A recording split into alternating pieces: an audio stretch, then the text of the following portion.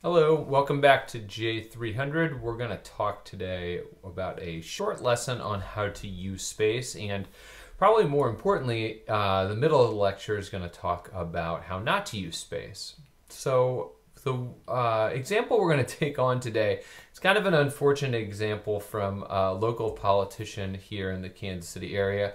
It's a little bit dated, it's from about 5 years ago, but I received this in the mail about 5 years ago, and I thought to myself, wow, this is a really, really congested use of space, right? So let's assume for a moment here that we are in charge of being Laura McConwell's graphic designer. She brings this to us and says, I think I got it. I think I've got the mailer that I'd like to send out to everybody. And you say, well, I think I've got some ideas. I think I've got some ways to improve it. Now, this again would be a really, really great exam question, right? How would you improve what's in front of you here? Use a paragraph to describe how this would go, right? And if you had a paragraph to describe it, think about what you would say about this. What are some things that we would say based on what we've said already in this class, right? What would you do in terms of typography with this? What would you do in terms of hierarchy with this? How would you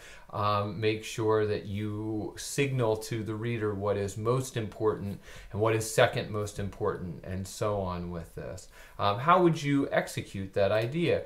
And I think that would be a really good list of things that you could make, almost as a study guide that would help you figure out how you would attack the question on the exam. So think about that. And then the second question that you could take on for this would be the idea of how could you use space? Now that's what the topic of this lecture is, so hopefully by the end of this lecture we'll have some ideas on how to better use space on this card, because I think it could use some improvement, regardless of what we think about Laura and her politics and all of her extensive experience and resume here, right? So let's keep going. So what do we mean when we talk about this idea of using space? What can we take on from that? So the theoretical thing that we'll start with here is that space is not empty, but it has meaning, right? And that's a little bit philosophical, if you will, right? Space is not empty. But basically what that is to say is that space has meaning, and when you leave, an area of your document open, it's not just sitting there. It's actually active while it's being empty, right? So anytime that we also put a form onto the page, we're actually establishing the shape of that white space, right? So if we were just to look at a blank slide actually doesn't have negative space to it because there's no positive space on it. So positive form creates negative space. So as an example of that, consider this, right? This simple line in the middle of this page, it creates the illusion of space around it. If it was just a completely blank screen, then it would just all be space. But now that we have a form on it, that form divides the page vertically, right? It divides the page this way. It also, if it were to move, it would define the page in a totally different way. So if that small segment of a line goes ahead and moves here, well then it's going to go ahead and divide the page in a totally different way. Not only is it going to divide the page different in its vertical lines there, but it's also going to go ahead and create these strong horizontal lines across the page. And that's something that we should understand about any form, is that it's going to start dividing the negative space on the page in different ways, right? If we go ahead and widen that line, that segment of a line, then it's going to create different assumptions about what the space around it is defined as, because it's going to create these invisible lines. Now, to be clear, I should have said this at the beginning. These small red lines that are sitting on the page, they're not actually red lines, but they're lines that as viewers we are willing to create by looking at those the initial form and extending that form through the negative space on the page. If we go ahead and have more than one form on the page, then those forms each start creating illusions of negative space around them as well. So now it's getting a little bit more complicated, right? Now we have lines that are extending from the outside of each of those, and they create negative space off of them as well. If we start tilting things, well, then things get really complicated, right? Now we're starting to work with slanted lines and slanted ideas about what negative space looks like on the page. And that's just done by adding one little tilt. We go from a pretty standard, pretty linear, pretty rectangular, pretty straight idea of negative space, and then we go ahead and really start throwing it off kilter. So that's something to keep in mind when we're designing our documents, and something to keep in mind when you're designing your resume, right? So that's the broad consideration of what space is like. Here's a thing that we as page designers almost always try not to do, and many of you have heard this idea before. It's the idea of trapped white space, right?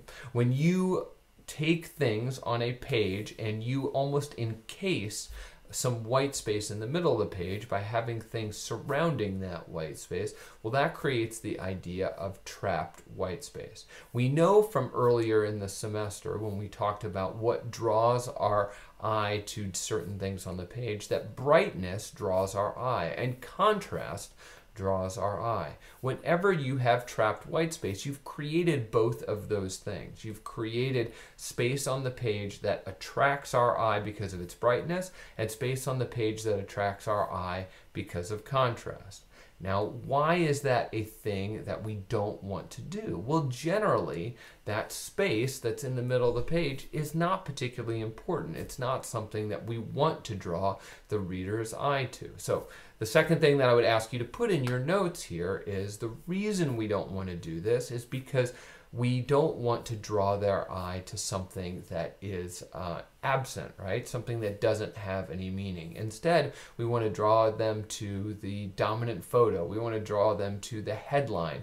We want to draw them to the wonderful illustration that we've created, not the trapped white space in the middle of the page. So here's an example of a page. This page has these black rectangles on it that are signifying photographs. We obviously can see the subheadings, we can see the headline, we can see body copy, we can see all kinds of stuff operating on this page. And we should be able to pretty easily, based on our definition of what a trapped white space is, we should be able to find it. It's this stretch of space right here in the middle of the spread that's being surrounded by this object and this object and this object, all the way around it. There's no way for this trapped white space to get out. So this trapped white space right here in the middle is particularly problematic. Now, I created this spread with the idea of really trapping this white space. Usually trapped white space isn't quite so flagrant in what it's trying to do here, but this is some pretty egregious white space that's trying to trap itself right in the middle of the page, right? So what does trapped white space look like in a more subtle form? Well, we can look at this idea of the trapped white space here in the middle of this. This logo design has some trapped white space in this triangle right in the middle. Now, this one over here has decided, you know what? We're going to go ahead and get rid of this trapped white space, and we're going to fill it in like that. That's a little bit less awkward in the way that it's put together. And then this one over here is fully resolved, as a design book would say, because not only does it avoid the trapped white space in the middle, but look at the edges. The edges are still staying triangular, right? And so this both avoids having trapped white space on the inside, and it creates a really strong idea of what the outside of this shape should look like too. Here's a bad example of trapped white space. The headline at the top, the photo on the side, the photo at the bottom, the subhead over on this side, and another photo over on this side. It has trapped in the middle that white space. I think you can tell from the way that your eye operates that our eye is just so drawn to that negative space in the middle. At least my eye is drawn there for sure. This is a more typical thing that will happen because it's a more typical document that you are laying out here, but we've got 3 legs of type of body copy. We have the cutout background photograph on the left, and then we have this screen with a stroke around it that's serving as kind of this alternative coverage that's sitting off to the side here. So what does the trapped white space look like? Well, it looks like this idea right here. Now you might say, well, there's a way for that trapped white space to get out, right? It could go ahead and go over here and take a turn downwards, and then we're out of there. Well, that's one of the ideas of trapped white space to get in your notes from this slide is anytime that you've got to get out of the white space with a turn, then we consider that trapped. So this right here is encircled on 3 sides, if not 3.5 sides. And so if it's going to be that trapped in, we would call that trapped white space to get out of there. How would you correct this? How would you change this spread to make sure that this trapped white space isn't a problem? I think you should be able to, in your notes, note at least 3 different ways that you could go ahead and fix this. So troubleshoot this. I'll give you a second here. How would you fix this trapped white space?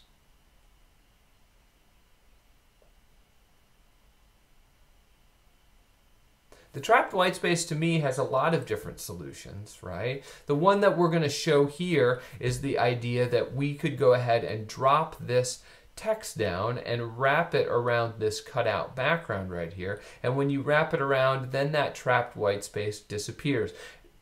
Don't mistake this right here, this space right here, for being trapped white space. If we were to give this a name from what our vocabulary was last week, then we would call this an internal margin, right? This is the amount of space in between our text and our graphic. So it's an internal margin, and that's comfortably done there. What else could we do with this? Well, I can envision a situation where I go ahead and make this alternative coverage down here, this screen, I make it the same width as this column right here. And if I did that, then I could go ahead and drop that text around these coins again, and I avoid the trapped white space as well. I could go ahead and narrow it down to 1 column, this alternative coverage down here, and if I did that, then I could go ahead and shimmy these coins over here, and they would fill that space.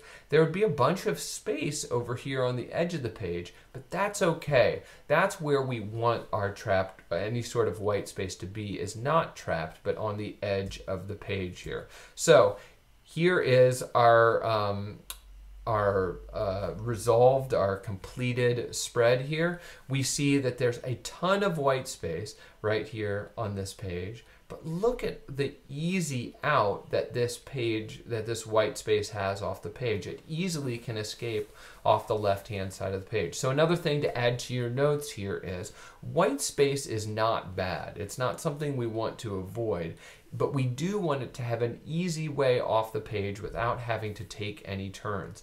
Generally speaking, where we want to have white space on our spreads is at the corners, right? Top left, top right, bottom left, and bottom right. Those spaces have easy ways off of the page without interrupting what you're trying to do with your page design or the content that you're trying to put on your page.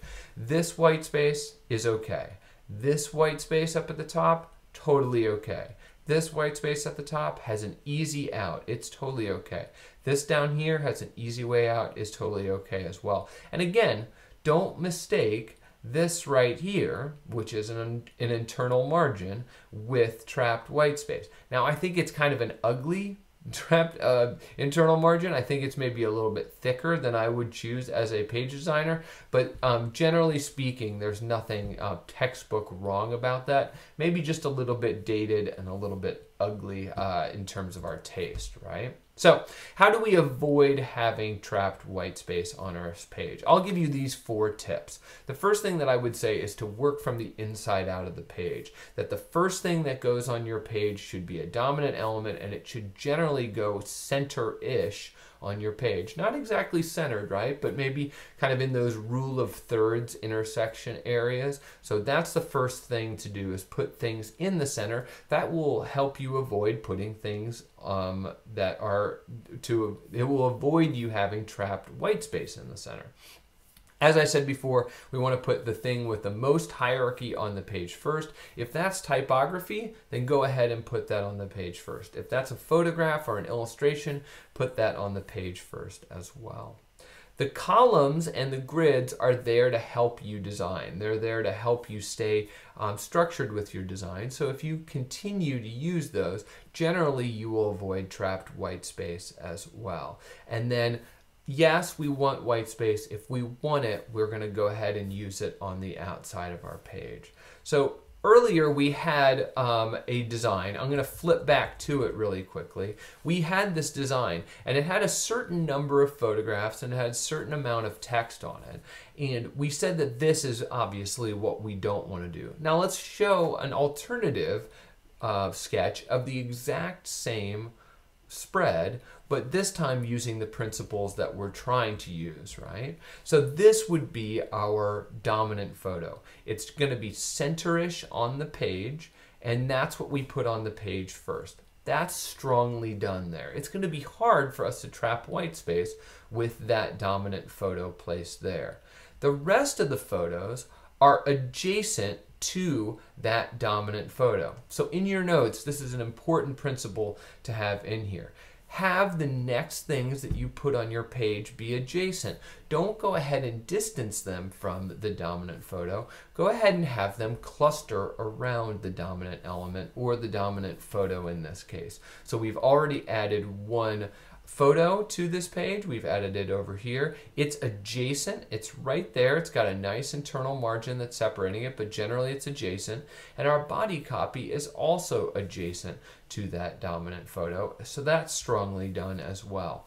Our headline is going to be adjacent to the dominant photo. Our subhead is going to be adjacent to the headline. So you see that everything is starting to cluster around these two edges of the dominant photo here, and these guys over here are starting to go ahead and cluster around the dominant photo on this side. We won't be surprised that as we add more photos, we start to add more adjacent photos to the dominant. So dominant photo, adjacent, adjacent, adjacent, adjacent.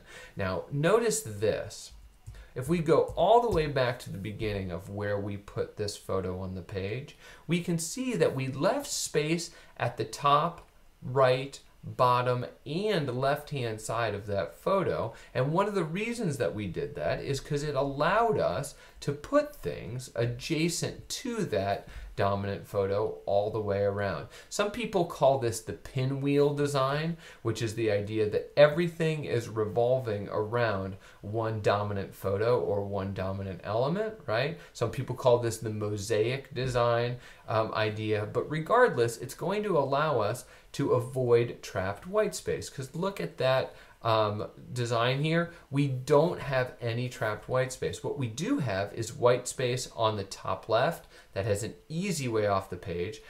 We have relief down here at the bottom that has an easy way off the page as well. If you go ahead and contrast that with where we started before, wow, that was incredibly, incredibly ugly. And you can see that our eye is drawn not to the trapped white space in the middle of the page, but it's instead drawn to the content of the page, which in this case would be a cluster of 5 photographs. That's what we'd like to do with our designs. There are a couple different design techniques that I'll show you that are creative ways of using white space. The first one I'm going to call open up, and this is the idea of really having just an incredible amount of white space on your page. This can be useful with resumes if you can do it in kind of a classy and sophisticated way. We see that this spread here, while it has a dominant headline that's just really, really large, look at all this white space here that has an easy way off. easy way off the page, easy way off the page. Everything has an easy way off the page, but it allows us to focus on the things on the page that the designer would like us to focus on. This photo essay has tons of white space on the page, top left, top right, bottom left, over on the right hand side, but all of them have easy exits off the page as well. Something like this is just an elegant way of using typography where we go ahead and have tons and tons of white space on the top and the bottom of the page. Obviously, this works very well if you don't have a lot to fit on one page. If you instead push things to the middle of the page so that the outside of the page has lots and lots of release for it. We see this a lot with photo essays. We see this a lot with large dominant photos that can take over an entire page. Just notice where the white space is here. We have bottom left, top, and then this is an aggressive use of white space right in the middle of the page, but notice that it has a complete path all the way through, and it doesn't feel trapped to me at all. Again, this is a similar page as part of the same package. We can have an easy way off for the white space here. And notice that everything here is revolving around the text, essentially. So it's a variation on that pinwheel design where everything is revolving, but it's revolving around the body copy here. Same deal here, lots and lots of exit space for the white space on the edges of the page. If there's anything trapped here, it's trapped by the lines of the illustration. More text here. Another thing that kind of breaks this rule of avoiding trapped white space is this idea of using negative space as a graphic. Some of you might find this a clever approach to your infographic when you end up doing it, or maybe you just carry this idea towards some project in the very far future. This is a dove to represent peace, and the words on the inside of the dove are quotations about peace. And what do they create by being laid out in this way? They create the form of a dove. This is negative space that's being used to create form, right? So we're creating a graphic by using white space. Here's another example here, white space on the outside of this page. It encircles all of the text to create a hot air balloon illustration. Same deal here, a really interesting way of using kind of a literal eye line, as we would call it, that takes us from this illustration down here to these stars up here, and it's divided by this white space that's right in the middle. Notice that this white space does have an interesting kind of easy way off of the page. It's a little bit interrupted by these stars, but I think that we can appreciate that creativity there. The opposite approach, right? So going from the bottom to the top and then going from the top to the bottom, this spotlight effect over here, you know, encircling all of this text with, well, the white space is being encircled by the text, and that creates the spotlight effect. A really interesting approach here. This is a much more sophisticated in how it used the tool, but it's trying to show this idea of a mountain biker, you know, approaching the top of this mountain. And to do this, we go ahead and use this pen tool path that would interrupt all of your text and create negative white space, but within the spread. So again, this is breaking the rule that we just talked about. It says don't use trapped white space, and this is going to intentionally trap white space in a creative way. The illusion of a clock from white space. So with all of that in mind, what would we say about Laura McConwell's design? This would be, again, a very, very fair test question. So what I'm going to leave you with today is just the idea. Take 5 minutes right now and write a critique of this design. This was really, really good practice for you to apply what we just talked about in terms of using space. I'll let you do that for the next 5 or 10 minutes. Maybe I'll give you kind of a recap of what I think that kind of a paragraph should look like as we get closer to the exam. I hope that was helpful. I hope you applied the ideas that we talked about to your resume and your infographic. And I will talk to you next time when we talk about photojournalism and what are some ideas to take away from that. Talk to you soon.